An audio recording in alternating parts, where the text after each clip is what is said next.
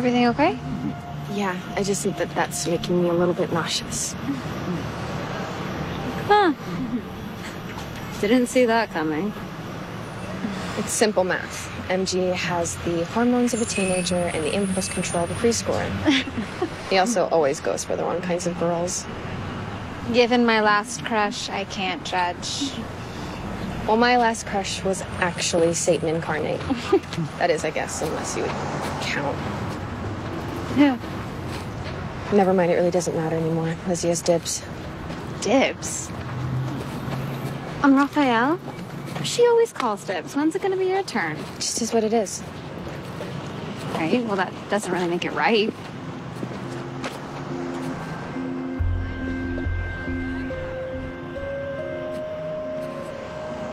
Your dad knows I use whack magic. That's why I'm in trouble. Don't worry, I didn't tell him that you helped me with the stuff.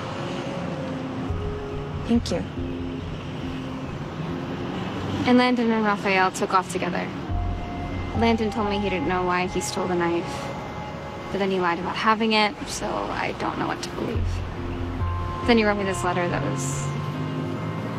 I don't know, sweet.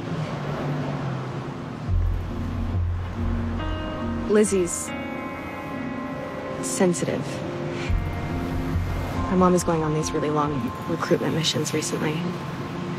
That's why she's extra testy. She just really misses her. I know the feeling.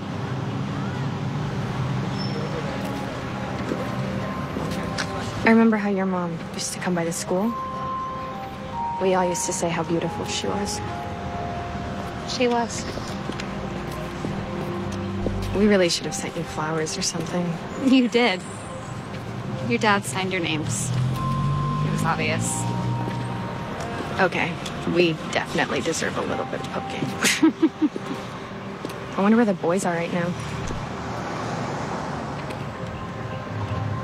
There's this spell that my Aunt Freya taught me.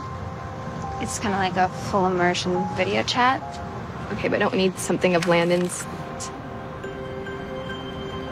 Is that the letter? You can't tell your dad. They don't teach this at school. This is the kind of secret that I can get behind.